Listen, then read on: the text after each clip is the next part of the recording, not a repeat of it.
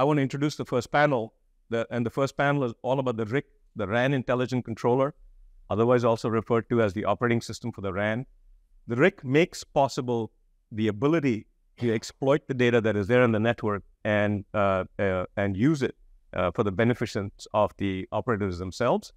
We have a fantastic panel here. I'm going to briefly introduce them, and then I'm going to have them introduce themselves. Matti from AT&T is here, traveled all the way from New Jersey. Masood is here from Capgemini. Lance from VMware. Sameh from VIAVI Solutions. Murali from Meta. And Arda from Juniper. So I think we have a fantastic panel. And I'll start this off with having each of them kind of say in their own words a little bit about themselves. I'll start with you, Matti. Yes, I've been at AT&T for 23 years now. My title is Lead Inventive Scientist. That just shows that I come from the kind of legacy of traditional research side of Bell Labs and then Channel Labs. My background is really in distributed systems and dependability in cloud computing. I only really got exposed to RAN with O-RAN, like maybe 6 months or a year before O-RAN became a thing. Our manager told us to start learning about RAN. And the path went through the basically near real-time RIC software development. We had to co-create with one of the tier one RAN vendors to build a near real-time RIC platform, and that was open sourced, and it's part of the O-RAN software community. I also acted as the PTL for the RICAP project, and that kind of ties into the AI ML, because the first use case we wanted to implement was traffic steering, and it was actually using 2 ML models. That use case was actually got the silver badge at TIP. I think it was the first use case that got the silver badge at TIP. So I think that's good enough for introduction. Masood. My name is Masood Amin. I work for Capgemini, and I've been working for the last 22 years. Started as a Arascent, and then Arascent became Altran, and Altran became Capgemini. That is a reality of working in a information technology company. You stay there, and your email IDs are getting changed. So Capgemini is heavily invested and one of the pioneers in all that software-defined networking, disaggregation networking, and now RAN is this complex part of the network is getting opened up, allows startups to come up and look at what problem they want to solve. And that is the part that we really wanted to position. We are part of URAN Alliance, we are part of TIP. We are almost all these open forums, wherever possible, we are promoting it. We are promoting Digital Catapult in UK. So there are so many areas where we're just trying to position that how this whole RAN system becomes more open. People will come, they can develop their applications, they can run their applications. That is where we are. Right. Okay. Hi, everyone. I'm Lance Uyehara. I'm with VMware. I lead the product management team for our RAN Intelligence product portfolio, which includes our non-real-time work and our near real-time work. I've been in VMware for about 2.5 years, going on 3 years now, but been to cellular industry from the AMPS days. So I've seen a lot of changes over the years, from just analog to the initial TDMAs and to CDMA type systems. But, I truly believe the RIC is going to be the next big disruption in our industry. And, I can just see it, the excitement. At VMware, we're not only developing the RIC platform, but we really are emphasizing the ecosystem, because that's the way we feel our customers, the operators, will get control back, right? They can have management and control through these ecosystem of partners with their apps. And so that's one of the big things we've been focusing on, is trying to develop not just our RIC platform, but the ecosystem and the industry in general.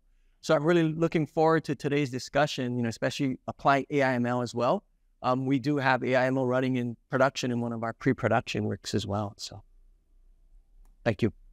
Sameh. Okay, so my name is Sameh Yamany. I'm Chief Technology Officer of VIAVI Solutions. I've been part of VIAVI for almost 10 years now. Before that, I was CEO of a company that was acquired by, at that time, VIAVI was called GDSU. Somebody, if we remember, familiar with that. Before that, I was in CTO of Telecommunications. So My team is responsible for a lot of the Open RAN activities, but to understand more about VIAVI has been test and measurement, and we are a test and measurement company that have been for a long time on the wireline and the wireless. I can see, for example, some of you are familiar with the TM500 product that we have. 75% of base station out there, 5G, have been tested somehow, somewhere with one of the VIAVI products, right? So we have been involved with that, and with ORAN. In fact, we were part of the first test and measurement to be part of XRAN before it was called ORAN, right? Because of the front haul and a lot of the discussion there. So I believe there is a lot of expectation today in the industry about this new open innovation. Now, our role is to help everybody. We partner with everybody here, is to help make it happen, to test it, to make sure that you have the same quality as what it is before RAN, but actually opening up the innovation platform. And I think we're going to discuss a lot about what data means here, because, as we said, AI is enabled today because of the availability of the data, right? So we are part of the machinery that should produce some of these data. So, this is where we're seeing the big innovation is going to happen in this area. Good morning, everyone. I'm Murali Ranganathan from Meta. I started my career in the satellite communications world, worked on Iridium, which I still consider as one of the most exciting projects ever. Launched 66 satellites, inner satellite links. I still can't forget those days where we successfully did that. At Motorola, by the way. And then we moved from satellites when Iridium went bankrupt to CDMA, worked on CDMA for 10 plus years, supporting systems in Japan, North America. We learned a lot about CDMA, layer 1 and above, optimization, mostly performance optimization of CDMA networks. Then naturally moved to LTE. And then self-organizing networks came along, and I thought, wow, with my performance optimization background, this seems to be a good way to close the loop and automate everything that I know about optimizing networks. So jumped into SON. Around that time, Motorola decided to sell us to Nokia, just like you said, same company, same work, different email IDs. So did SON for 10 years at Nokia. And then when TIP announced RIA, RAN Intelligence and Automation, I thought, wow, okay, everything that I couldn't do at Nokia, here is an independent body where I can accomplish a lot of the unmet, unfulfilled dreams. So I jumped over, and they said, well, TIP doesn't hire people. You've got to go to Meta and ask them if they have a job that can then, funnel you to TIP. And that's what I did. So I lead the RIA technical, I'm the technical lead for the RIA subgroup within Open RAN at TIP. As you know, Meta has gone through a lot of changes, so every day my job description changes too. But I'm lucky in that I can still spend 50% of my time as the tech lead at RIA. That's what brings me here into this audience that talks about RIC. But the remaining 50% of my job, we still believe that in order to keep the quality of experience constant to our users, right, of Meta apps, whether it's through Wi-Fi or wireless, we want a consistent QoE, right, for all our users. So we have to intervene somehow and bring in technologies that will improve operations of Wi-Fi and wireless networks. And in the wireless case, it's clearly the RIC that we see as an opportunity. With a new Y1 interface that's being defined in the RIC, it makes it all the more important for us to focus in that space and see if there are RAN analytics that we can bring directly into our apps, into our data centers, and then become good citizens of wireless networks, right? Service-aware networks, network-aware services, and so on. That's what I'm focused on. The remaining 50% of my time outside of the work we didn't do in TIP. In TIP, we work very closely with IRA. And as Matti mentioned, probably we have 11 operators who are driving the RIA program. We have, 15 to 20 vendors who are interested in building apps, and we've badged and trialed probably about 7 or 8 apps so far, all ML, driven applications. So, yep, that's me. Thanks, Murali. Arda. Hello, I'm Maybe the best for last. Thank you. I'm Arda Akman. I'm with Juniper Networks. I'm Senior Director of Engineering, leading RIC product management, and I'm also very active in ORAN. I started with, if some of you may remember, Bell Northern Research, which became Northern Networks, Nortel. So for the last 25 years or so, I've been in wireless industry, worked at almost every layer from physical layer up. And I think 6-7 years ago, in my previous company, we started building a controller. At the time, there was no XRAN, no ORAN yet. And then we heard about XRAN, similar concept, cool idea. We joined. Been member of XRAN, which became ORAN since then. I'm chairing ORAN, been very active in ORAN is Juniper. I'm chairing use case task group, slicing task group, and leading Juniper delegation for number of working groups. Similar to Lance, building day in, day out RIC and use cases. And you see Juniper and VMware. I think with RIC, there is a big shift in the industry. Newcomers, smaller companies, startups building use cases. Juniper, a traditional wireline company building wireless products. VMware, similarly, rather than the usual Ericsson, Nokia, Huawei type companies. So we are opening up the networks so there can be innovation. And we're also active with AML. Ajit from Juniper will be in the third panel. Jointly, we delivered the actual use case to a European Tier 1 operator, used their data, built a use case, executed, learned quite a bit, both operator and us. And I'm very excited to be a part of this panel today. Thank you. Thank you to all of you. We've used the term RIC a lot here. Many in the audience may actually be familiar with the term, but might benefit from a definition. So I think, Matti, you and Arda have probably spent the most time in thinking about this in terms of literally calendar time. So I'm going to lead off with you, Matti, and then I'll come to you, Arda. What is the RIC? Can you define it for us? Well, just explain it. One sentence description would be RIC is what makes RAN software defined. All those words you already mentioned before. But what is important about RIC, and there's actually two RICs, like some people already mentioned, there's the near real-time RIC and non-real-time RIC. But regardless, these RICs are based on standardized interfaces. So there's an interface standardized between the RIC and the underlying RAN. And then there's a standardized interface at the RIC for the XApps and RApps that are the applications that run on these platforms. So this is what makes it important, that these interfaces are standardized. So anybody can start building XApps and RApps. And then hopefully when everything stabilizes and all the E2 is available, we have this huge ecosystem where different companies can basically get a foothold in the RAN rather than just being the few that we have right now. And just the pace of innovation hopefully increases astronomically, and the ability to customize your network and all these good things. Arda, you want to help expand and perhaps also explain what an XApp is and an RApp? That's a new term as well to many. Thank you. So you used one of my terms, Juniper. You may have heard this, Konstantin. I've been using the term, and I guess it's becoming an industry term. We think RIC is the operating system of RAN. If you think about Sun, if you remember those days, Compact, everybody had their own workstation and everybody had their own operating system, and nobody could port applications, XApps or RApps, between these different systems. So you have to understand the hardware, know a lot about the underlying technology to establish, build applications. RIC is changing that.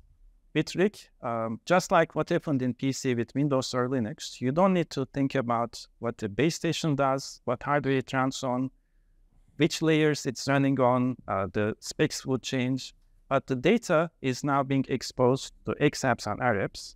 So we can use that data that is being exposed, build models, and then with these standard interfaces, as Matti said, E2 and A1, applications can control the RAN behavior. So all of a sudden, underlying base station behavior being exposed, whether it's Nokia, Ericsson, Mavenir, any other company, now application developers like Ira have access to this data, and we are, as an industry, able to build models, deploy models, and upgrade them in real time through these XApps and RApps. Cool. Anybody want to add anything to this? Well, I think just from a RIC in general, as Arda was saying, it's the operating system of the RAN, but you can also look at it as an abstraction layer, right? And that's where companies like Juniper as well as VMware have long history of abstracting underlying platforms. And so the RIC, the RAN intelligent controller, really abstracts the underlying RAN. And as he was saying, these applications now can run on top of this RAN, no matter what RAN is underneath that, through these open interfaces.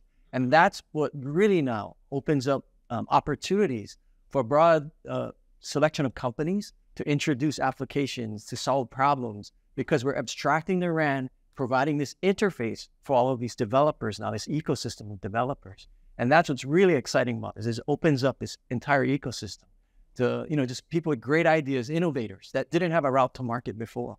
And that's one of the key things that you'll see in RIC. Thank you. I think you started to get into my next question, but I'm going to ask that anyway. So I was going to ask, what is the vision behind the RIC, right? And I think you guys have all each in your own way touched upon it a little bit, and I'm going to bring you all in it again. But Murali, I'm going to vector this one to you. I know you have a fairly strong opinion on this topic.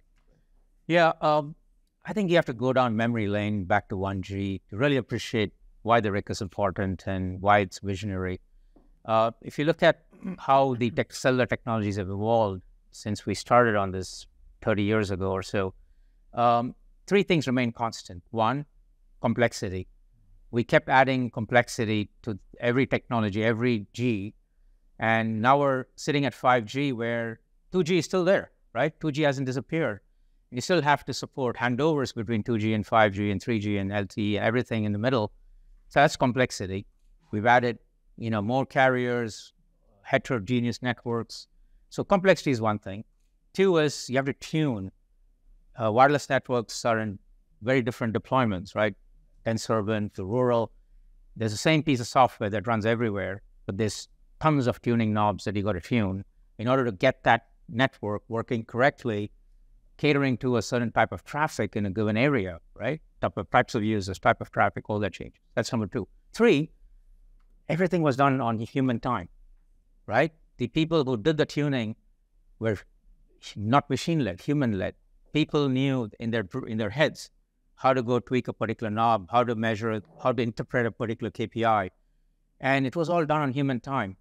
And this continued in every G, right? We didn't automate optimization. SON kind of came around, but, there were some things that SON didn't do very well, right? So I think the RIC solves all these three problems. It brings the data to apps in a way that as was mentioned, you can build these X apps and R apps, and then this can be built by third parties, right? People who have no knowledge of the RAN with the right abstraction layers, with the right hiding of complexity. There's a lot of complexity there, and by hiding that complexity and exposing information in a way that you can train ML models and you can build apps just knowing how to work with these APIs, that's one of the values that RIC brings in. And moving from human time to machine time, the non-real-time RIC, right? That still operates on human time. Certain decisions have to be made at that cadence. You can't change that because you got to get in data from different sources. You got to look at, various aspects of the network, various aspects of traffic models and so on before you make a decision and close the loop. So that aspect of working in that cadence, non-real time, is important. But then you have to close the loop in near real time as well, because the RAN and the applications that drive the RAN have to know how to be good citizens of the RAN in real time or near real time. So near real time RIC provides that ability as well, and the apps that run on the near real time RIC solves that problem as well. So I think the RIC solves a lot of the problems that were a deterrence to automation and closing the loop in all of our Gs, right? That we've tried to accomplish this for years and years and years, but I think the RIC is magical from that standpoint. It just brings in the right interfaces, exposes the right amount of data, and more importantly, allows third parties to build apps, which was not possible before. So that's what we're encouraging through TIP and through the work we do at Meta. Bring third parties to the platform. They have the knowledge of the apps, right, which the wireless engineers and the RAN engineers don't have. The RAN engineers know how to operate the RAN. But in order for that RAN to work and provide a good network, a good service to apps, you need that, the meeting of the minds where the app developers and, and these apps are going to get more and more complex. The traffic model it's only starting, I think, to reach another level of complexity. We were just talking about, AR coming in, V2X coming in, Anand mentioned about machine to machine. The traffic model that we knew that started with voice and SMS, now it's short video and short form video. And I'll tell you from Meta, short form video is a whole new ball game compared to all the video traffic that we were generating, from Meta and Google and all these other companies. Short form video is going to take it to a whole another level, and already has, with Reels and TikTok and other products, and YouTube as well. AR, VR going to take it to a whole new dimension. So human time of closing the loop isn't going to cut it anymore, right? So we need machine intelligence, right, to be more direct to close this loop, and that's what RIC enables, in my view. Thank you. Masood, I'm going to bring you into this conversation. Yeah. You guys deal with a lot of operators. You've seen a lot of challenges with operators. Mm-hmm. Can you comment on how do you see the vision of the RIC and from your perspective? So, as Murali said that, right, the networks are becoming complex. They need to be protected. They need to be secure. And as we introduce more complexity, the foundation is how to bring productivity into this network, which is complex, is open up. Let the startups come into a play and focus on one specific problem rather than, working on multiple problems. So the startups could focus just on observability part, that how you can make a network more observable. Second could be just focusing on security part. Third could be focusing on SON part. So the whole idea is that RIC is becoming, and RIC should become, foundation of innovation. That is what we see. That is where even our discussions and all the operators, they are also want participation of startups and bring that bigger ideas in a nimble way, in a cost-effective way. That is the foundation of the innovation, and that is where we wanted that RIC should move. And that is where I believe that whatever you call it, near real time, non-real time, the whole idea is that opening up those APIs and making applications. Thank you. Lance, you want to add something to that? Just to add to what Murali was saying about, optimization and the potential that has. For many of you who are familiar with that SON world, we often now view the RIC as generations beyond that. The access that the RIC provide, the data access that the RIC provides, was never available to these SON platforms before. The ability to get data from external networks, right? So SON really dealt with the RAN, but with the RAN intelligent controllers, you can now ingest data. You can control things even outside of the RAN. There's interfaces there. And so the possibilities grow even more. With the near real-time RIC, there's now access to much finer time-grained information and control loops that SON didn't have again before. So as Murali was saying, it just opens up a huge potential now for, again, these app developers who never had access to the data, access to the control interfaces. That's what it provides, and that's why it's so exciting. Sameh, you look like you have. Yeah, I'm going to actually give you a different perspective. I mean, VIAVI, because of where we are in the industry life cycle, we tend to actually have access to technology and do technology beforehand. I mean, we started 5G in 2013. That's our first product we sold in 5G. There was not even discussion about 5G, because when things work, you need to test it. When it doesn't work, you still need to test it, right? So, I mean, so it's amazing because I think we're talking about we were in 6G. We're already working in 6G today. We're looking at the next level. So you're saying about the vision of the RIC. I mean, 6G is actually looking at the RIC as already an established thing, right? Because if you think about where we're going, and I argue that we shouldn't be calling 6G and 7G. I mean, I always think that after 5G, there should be no G, but I mean, that's a different together. I'm with you on that. Right. But I mean, it is actually going to be software release, right? So where we are going next with AI embedded in the network, this is really what we really need.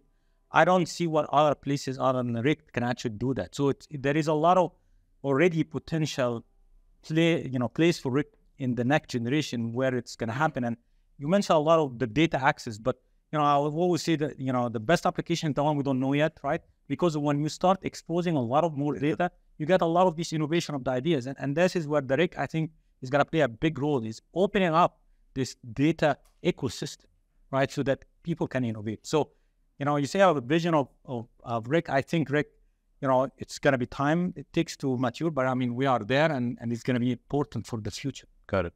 Arda, you want to comment on this before I move on? Yes, I think there were already very good comments. I'll shift it slightly. Just before the meeting, we were having a chat about the future of operators, like AT&T or Verizon. Are they going to become a PG&E if there is no change in the industry, or are we going to add intelligence so operators can continue to innovate? And I think RIC is the driver for that innovation. Through insertion of RIC, now operators don't have to shift towards becoming just pipes. No different than a PG&E. You turn on your electricity, you have power on. You always say your internet on. But if they can expose the data, if they let third parties, operators themselves, companies like Juniper, VMware, change the behavior of the network, then we are opening up innovation and have room for operators to grow and innovate. Got it. Okay. So you guys have touched upon several aspects of RIC the standardization of interfaces facilitates the possibility of the RIC. RIC in turn makes a lot of the data in the network available, right? The question I want to pose to you guys is RIC enabling AI-defined networking? Well, a lot of you guys said AI needs to be embedded in the network, right? I'm introducing a new term here, right? Would love to have you guys react to that. Is this where we're headed? What does it mean to you if it is? So I'll throw it open. And in this case, let's see. Lance, I'll start with you. Okay, sure. Right. It's a great term, AI-defined networking. If you look at how the RAN has evolved over the years, we started out, as we often talked about, the more legacy systems where things were very vertically integrated. You had solutions coming from a single vendor, and our customers were tied to that. There was an introduction of virtual RAN, right? Where, so we disaggregated the hardware and software, but there wasn't really any real innovation there because same functionality, it might be packaged differently. It came from the same people, same vertical solution. When we started talking about the RAN intelligent controller, it now allows the disaggregation of the software itself, the control and management from the user data plane, right? And that's incredible. I mean, now you have software-defined RAN. And the next evolution of that will be this AI-defined RAN, where now you can bring in more of this intent-based type of intelligence, right? You're not only just having this management and control separation, but you can introduce machine learning, automation, and just that whole new realm of possibilities. And that's why I think this term fits very well. That next generation will be an AI-defined network, or more importantly, an AI-defined RAN. Okay. Who wants to go next? Anybody else? So, so if you look at the RAN, so lots of heterogeneous network is there, right? You have a small cell, you have a sub-6, millimeter wave, and you have macro networks, coverage, and all that. And if you look at it, how are you going to provide a seamless connectivity to the users? Even a spectrum, how you're going to use that spectrum wisely so that you can deliver the speed that customers are looking for. And that is where, if you try to define everything with a very specific structured program, and you deliver a release, and that release is going to work, let's say, for next 6 months, maybe a year, because RAN releases nobody is going to upgrade them. And if you have a very structured way of managing a network, basically you are not going to deliver or solve those complexities. You are piling up those problems phase by phase. But if you introduce, that is the reason this RIC has an intelligence component in between, that it's a RAN intelligent controller. The whole idea is that it should learn itself, adjust itself, heal itself, and deliver the promises of the network and the usage of the spectrums and security and all that. So we are not dependent upon another release which is coming in a year. We are solving as time of day changes, as the profile changes, as the user changes. That is what it is. So it is truly now we have AI. It has got a bigger name when ChatGPT has come up, but deep learning, neural nets, they are all there, and they are helping these applications to become self-learning, self-aware. You're describing an autonomous RAN. Yeah, right. In a way. That so basically that is the whole idea, that AI is going to enable all that, and operators also, for example, they're talking about autonomous networking. I mean, you have an autonomous driving, there are different levels. TM Forum has come up and say that here are 5 levels of autonomous networking. And there are operators who are saying that they have to go level 4 at least by 2025, which is basically putting a very specific objective that human intervention should be very, very minimal. If we have to go to that level of independence and manageability, you require AI-defined RAN for sure, because RAN is a complex, RAN is a ubiquitous. Arda? Yes, that's a very good term what you are introducing, and I want to talk about 2 specific examples. Sure. One of them is the work we did for a European Tier 1. The use case is sliced SLA assurance, where operators through 5G now they're able to provide services for different services through slices, and each slice have an SLA associated to it. So when you start having many different slices, many different services, but your resources are limited, there's a big challenge of how do you optimize network so you can meet all of the SLA requirements on a limited frequency range. We can have rule-based use cases that works great, but then through AI/ML, we are able to learn the patterns, shift resource utilization, and optimize these at the same time. And our results have been very good with this European operator, and now we are working towards the energy savings use cases. And the second one is your demo. The demo with your large language model, ChatGPT or RAN-GPT, is an excellent one where we can have an interface for an operator to define their intents. Those intents becoming RApps running on RIC or XApps running on RIC, controlling the network, and then getting back to you with results. Got it. Okay. Murali or Sameh, do you guys want to have a comment, or I'm going to come to you? Yeah. I'll go back to the human nature, way in which networks were optimized, and if you look at how we did this, it was mostly trial and error. And if I look at how we achieved at a certain answer, if we change this configuration parameter, did this change KPI A, B, C, or D? Most of the answers came through trial and error. And if you look at the ML technology, whether it's backprop or reinforcement learning, it's trial and error, right? ML is also learning through trial and error. So I think from that standpoint, it almost looks like, this is the natural way in which you transfer human knowledge to machine learning, because the way in which it happens is pretty much the same. And then also, in ML, we always say AI/ML, where there is data, there's ML, right? And RIC is going to become this golden source of data. And we clearly, sometimes data is sensitive, privacy sensitive, and we don't get a lot of data from operators. So we have to invest in digital twins, which emulate, actual conditions. And if we're looking at performance optimization, unless you have a network that represents a real, network, a simulator that represents a real network, you will not, really optimize anything, because a simulation world isn't always matching or representative of a real world. So investing in digital twins is important. ML is a big, part of that as well. You have to use machine learning. Meta had a project where we built a digital twin, and to predict RSRP, we didn't need, neural networks that were very complex. We just used Bayesian optimization, and that was good enough to, predict RSRP, RSRQ, SINR, and various other network measurements. So I think it's clearly proven that ML will play a big role, not only in the XApps and RApps. I would also say that more than ML needing data, RAN needs ML, because a lot of the KPIs we have today aren't classified or aren't labeled, right? There's a lot of measurements that we make. We haven't put proper labels on it.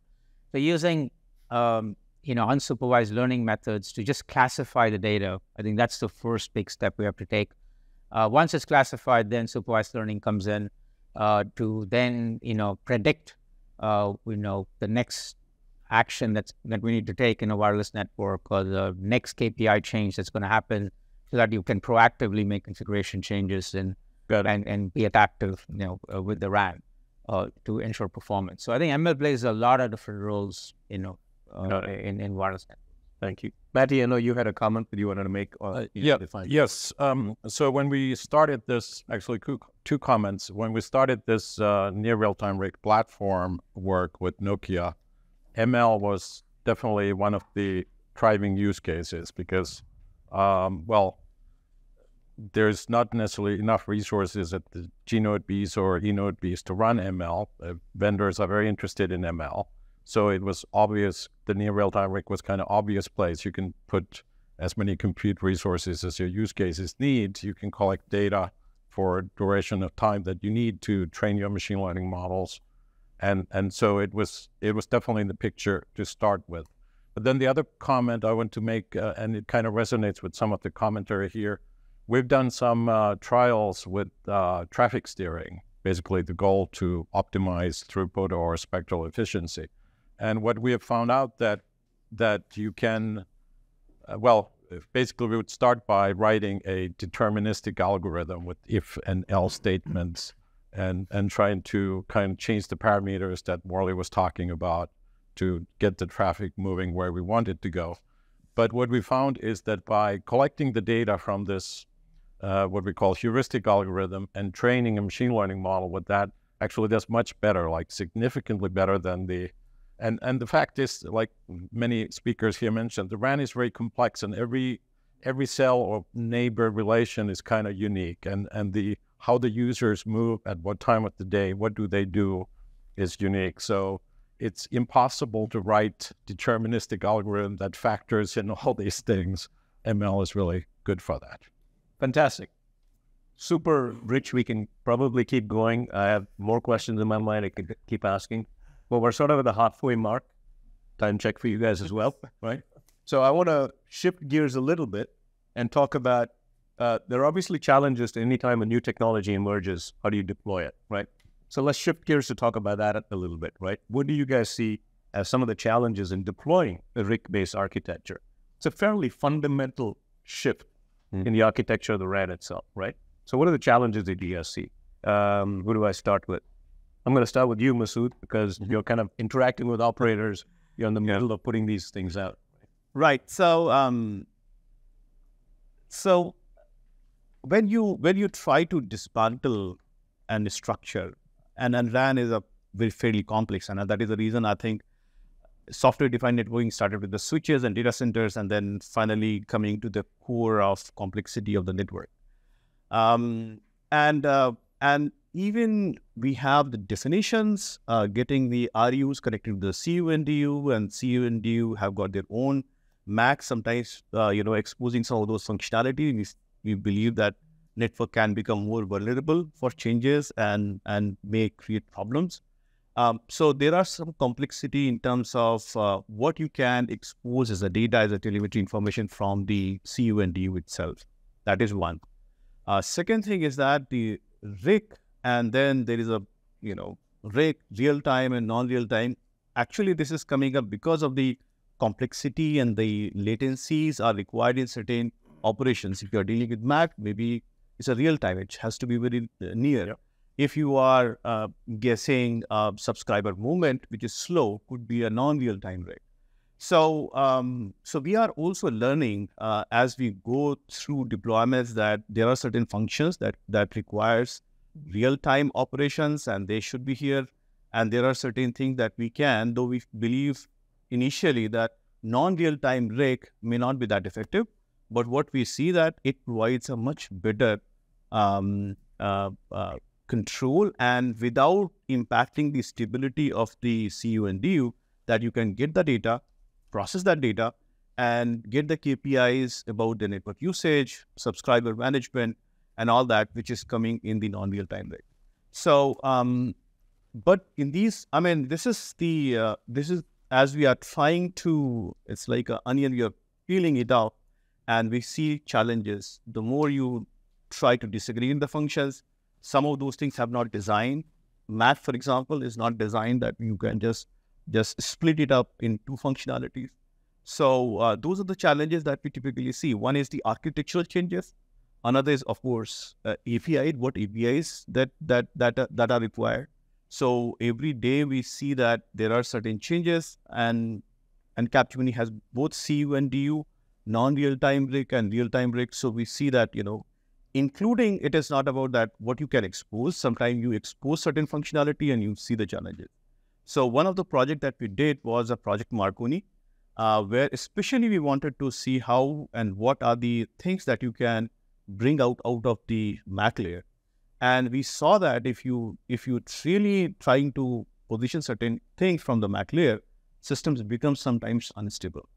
So we need to see that, and maybe as we go in the next generation, we have to redesign the MAC operations also in certain fashion, where it becomes much more compact, and certain functionalities we have to go back to the specification where it should be released and relaxed. Got it. Yeah.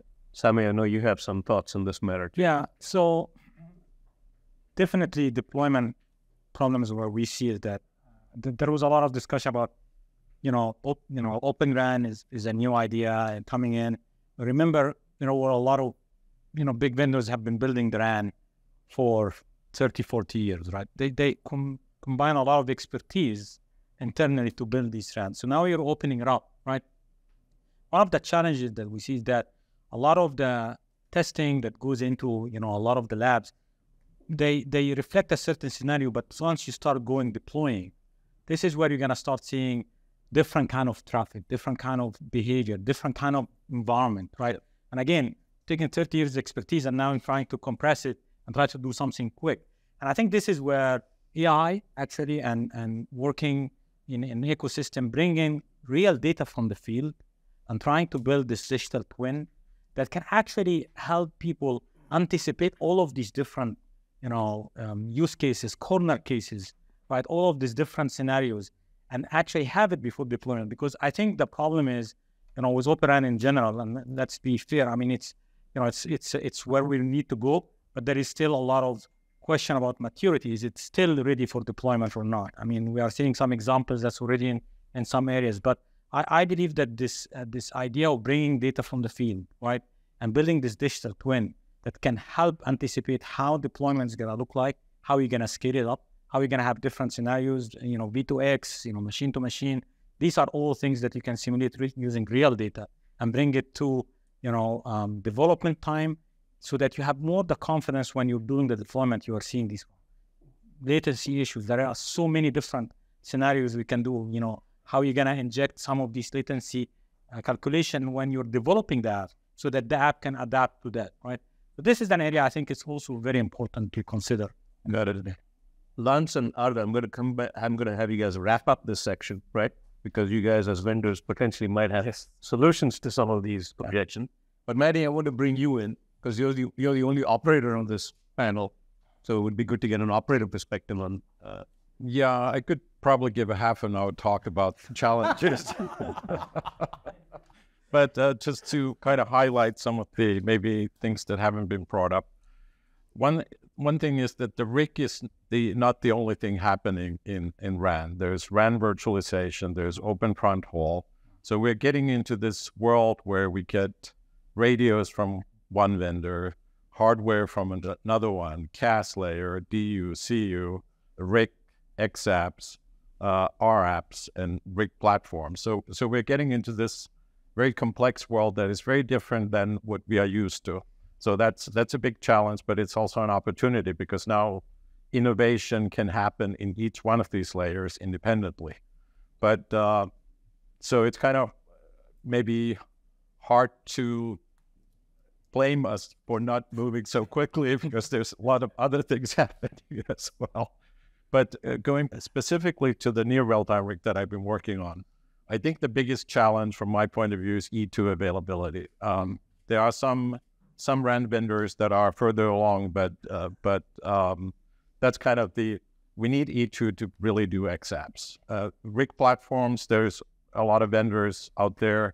There's XApp vendors very, very anxious to deploy their XApps, but unless we have E2, we can't really do much. And specifically to XApps, if you have talked to me like within the last 3 years, I've probably talked about conflict between XApps and maybe Arda has some solutions today. But the fact that when we start getting XApps from different vendors, when we put them together, how do we argue that that combination actually does what it's supposed to and not have some emergent undesirable behavior?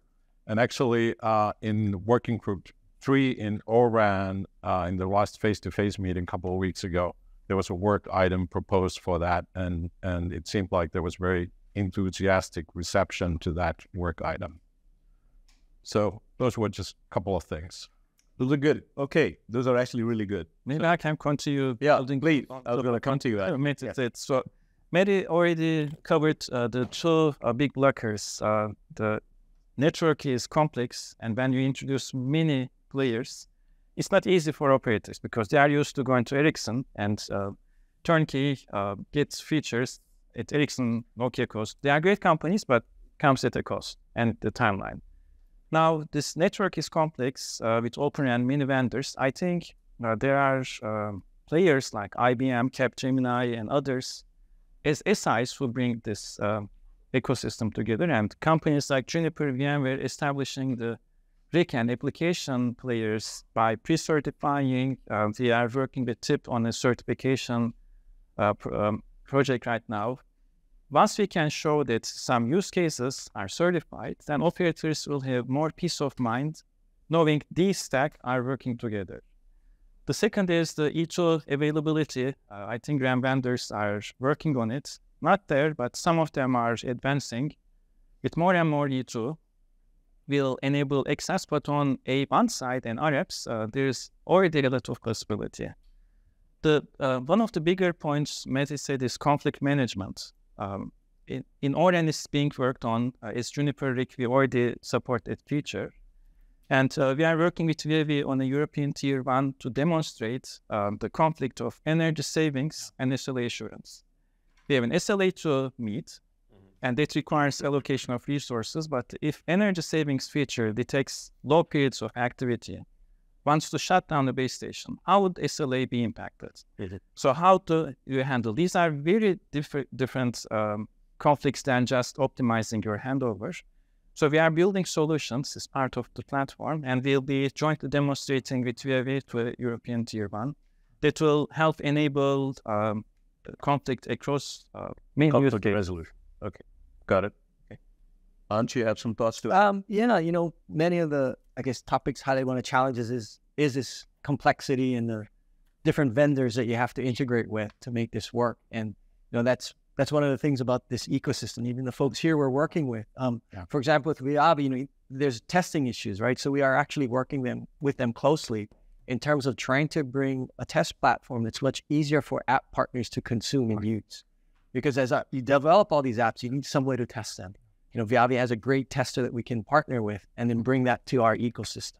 And then, you know, working even with TIP in terms of badging these things and just broadening that ecosystem and bringing the plug fest together, right? So I think it is going to take a lot of effort among the industry, all of us, to help our customers feel more comfortable that they have a solution, you know, that will work together, that integrates well, that interoperates well.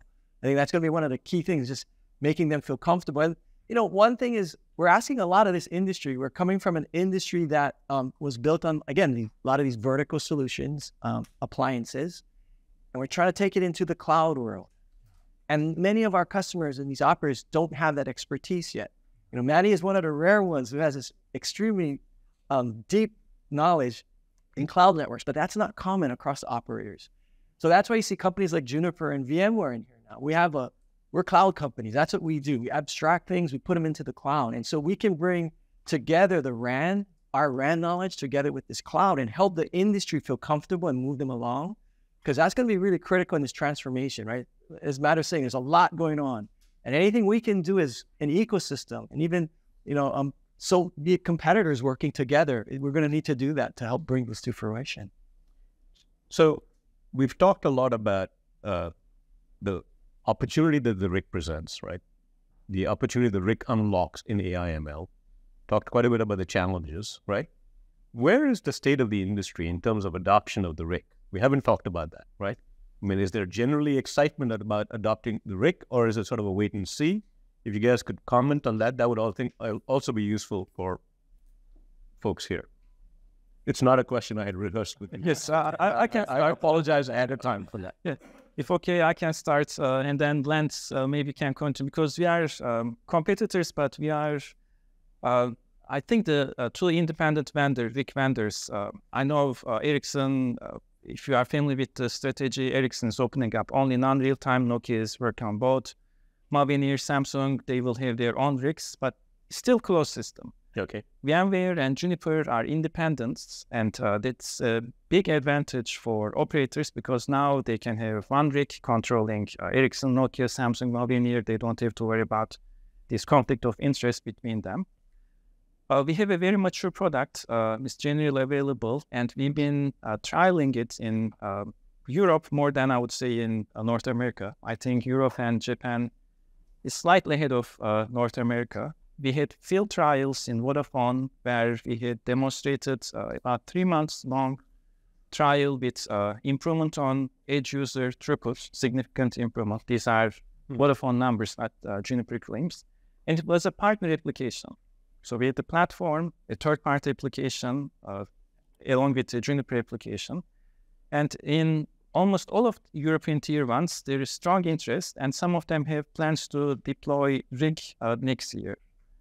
And I think in North America, as Matti said, there will be more and more interest, but as the whole industry, we need to show things are working together, and we need to have killer applications from companies like Aira, so operators have a reason to start deploying. Got it. Okay.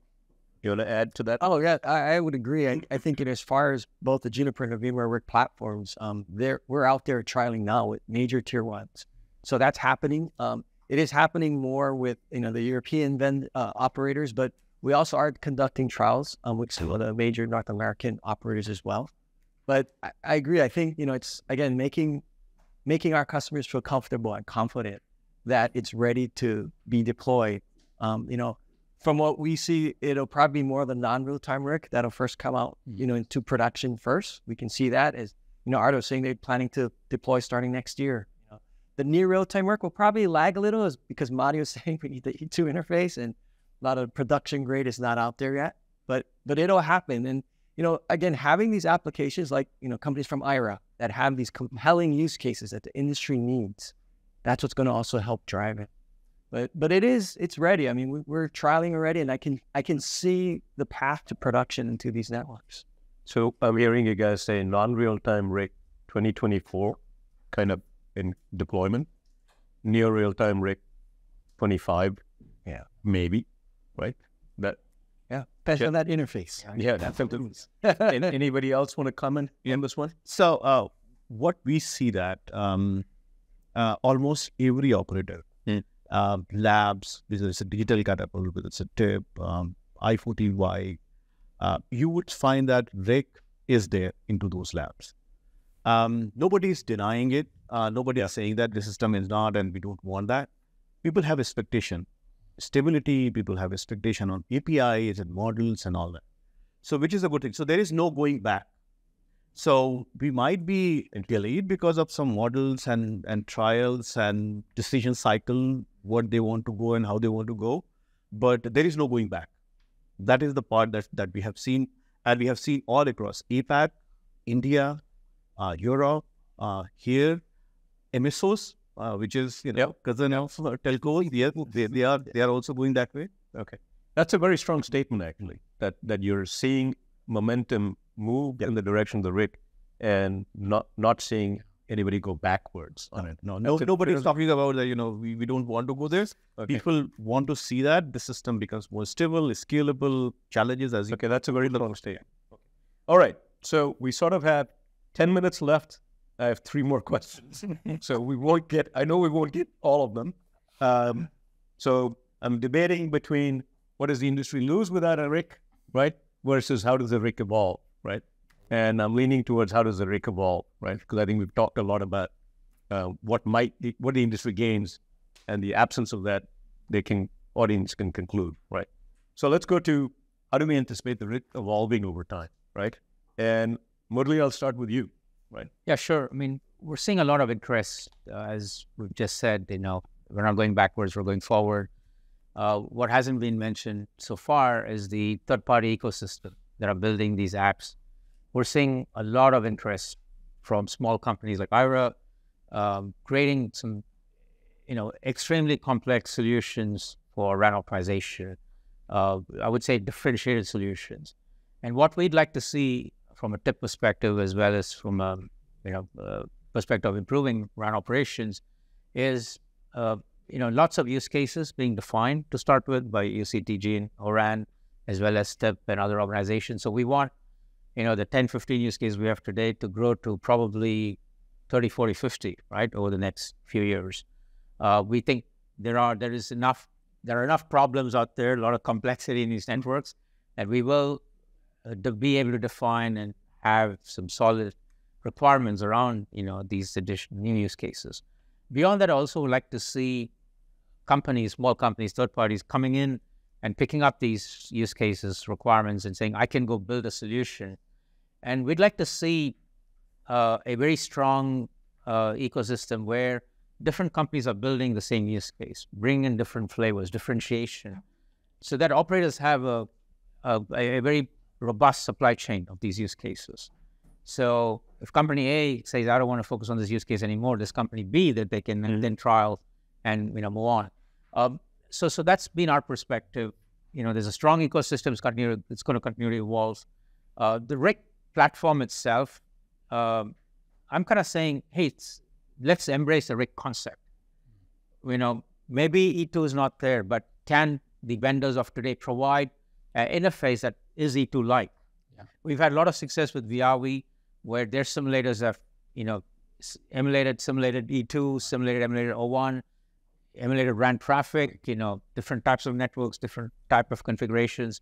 And we're bringing in the digital twin so that when we go to a lab and say, this is the VIAVI simulator, we're not just going to call it a VIAVI simulator. We're going to call it a representation of AT&T's New Jersey network. Right. What you have in your lab is a representation of this operator's, this cluster. That's the definition we want to get down to, so that we can test these apps and say, hey, it's proven for these particular clusters. That would be huge, actually. Yeah. And that's when I think we're getting close to it. We've developed the models, to get there. So I think the RIC concept needs to survive, evolve beyond the RIC. And we're also seeing a lot of interest beyond operators and vendors building solutions. We're seeing governments getting involved in promoting the RIC as well.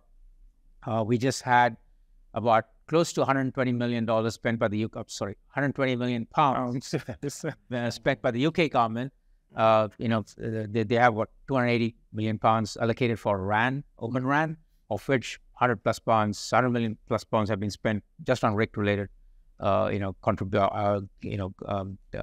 projects. NTIA in the US is going to follow. We've already seen some announcements from NTIA where they're starting to, fund creation of labs. But then the next step would be potentially bringing in CADUs, RUs into the lab. And then the third inevitable step is going to be bringing RIC into the lab, and we're all looking forward to it. There is another event coming up in March, which is called the RIC Forum, which NTIA is driving along with DoD. They want to see a lot of RICs in there and see what the state of the art is in terms of the industry getting ready to, bring in more solutions to the market. So I'll leave you with two things. Ecosystem is really strong. Lots of players wanting to build Xapps, apps. Like they say, just add water. So we just need the E2 interface or E2-like interfaces, and we're good to go. For this swim here. All right, that's a strong statement. Sameh, can I go to you on evolution of the RIC? So I'll continue on what I was saying. Definitely. By the way, warning, I'm going to hit each one of you after I start thinking. So definitely, we're seeing the evolution of, enabling more applications. I think, there was a discussion, what comes first, E2 or the application? I will argue that if there is the right application, it will push forward the operators and the other things. We need this in the E2. One of the things, maybe a little bit taking it further, is that, how you build an application during the development and get all of these different scenarios of, the different interfaces, the different data. And I think this is an area where working with the cloud provider like AWS and building what we call it, lab as a service for the RIC, where you don't have to buy, or build a huge lab. You can actually work with an AWS instance, download these kind of models and start doing it during the development time. Don't wait until you actually test. So this is another evolution that we are working with the ecosystem to bring in. The idea of the digital twin, I think this is going to be key, because it provides the maturity, but also it provides the platform for app developers, like Ira building new innovations, coming with a lot of different ideas and tested it on a scale of a network that is real as real as the real network. Got it. Matti, I'm going to bring you in to provide an operator perspective on how do you guys see the RIC evolving? Well, for the non-real-time RIC that comes with the SMO, I think that is, like we previously kind of concluded, 2024 sounds reasonable. I view that as more evolutionary rather than revolutionary. It's kind of, we already have all kinds of CSON applications, and the non-real-time RIC platform SMO provides a standards compliant, hopefully faster platform. So in that evolution, I think the O1 maturing, initially, at least all the RAN vendors are not going to be providing O1, so the control needs to go through the EMS. But when we get to the direct O1, then you can do use cases faster. So maybe you can start getting close to the envisioned 1 second control loops, or at least tens of seconds rather than minute. For the near real-time RIC, similarly, it really depends on the E2, what is available, because, you can do an app and simulate it, but nobody will buy it until you can support it on the E2. And I would expect that the E2 will the vendors will expand it incrementally. So that's why I've been trying to get our vendors to give us a roadmap of what are you going to provide then, so that we can start planning, but that hasn't really happened. But I would expect, like in ORAN, there are already half a dozen or 4 or 5 E2 service models that enable certain use cases. But there's lots of things that are not even submitted to ORAN yet. So there's the pipeline of getting the service models approved, and then there's the pipeline of the vendors implementing, and then you can have the XApps that come with those. Got it. Masood, then Lance, and then Arda. Right. So if you could keep it to a minute. Sure. So the key part is that we have to bucketize the problem. What we can solve with the existing infrastructure, where the things are stable, things looking promising, and which is non-real time. For example, energy saving. We are doing a trial in Europe, and they are promising, even the box vendor who has implemented the energy saving, we can still squeeze out 8 to 10% on top of it. So, and then provisioning, management, subscriber management. So those are the applications that we can look at it. They can still simplify the network in a significant way. And then maybe as we mature and all, and then let the standards as well as OEMs give a time to open up E2. So just going to E2 and just trying to get it stuck, that it would delay the benefit that we can get it through non-real time. Got it. Lance? I think from the evolution of the RAN intelligent controllers, I think I see that path of how we can get there into production. I think from an evolutionary standpoint, the apps are critical. There are applications out there where AIML is built into the app already. The next step for us is to build AIML services into the platform and open up the ecosystem even broader to app vendors that don't have to embed the AIML in their applications. They can use the services from the platform, and that'll broaden the ecosystem even more. And that's where I can see us driving towards, as we get the RIC out there, we get these initial apps, but then expanding the services provided in that platform to expand it even more. Thank you. Arda? Yes, for me, I think RIC is almost a given now. We've been hearing this. It needs to mature. It needs to be deployed. Maybe not next year. You said this could be a ongoing panel and event. Maybe not next year, but the year after, rather than saying VMware or Juniper, I want to say, think about your Android phone. You get hardware from anybody. Android abstracts everything. You have Play Store. Like, you only think about your applications. So in the next forum or the one after that, rather than having RIC vendors here, I'll be much happier to see app vendors talking about their AML killer applications, and you see RIC as part of the network. Fantastic. On that optimistic note, I want to thank this panel. Mike, you guys have done a phenomenal job.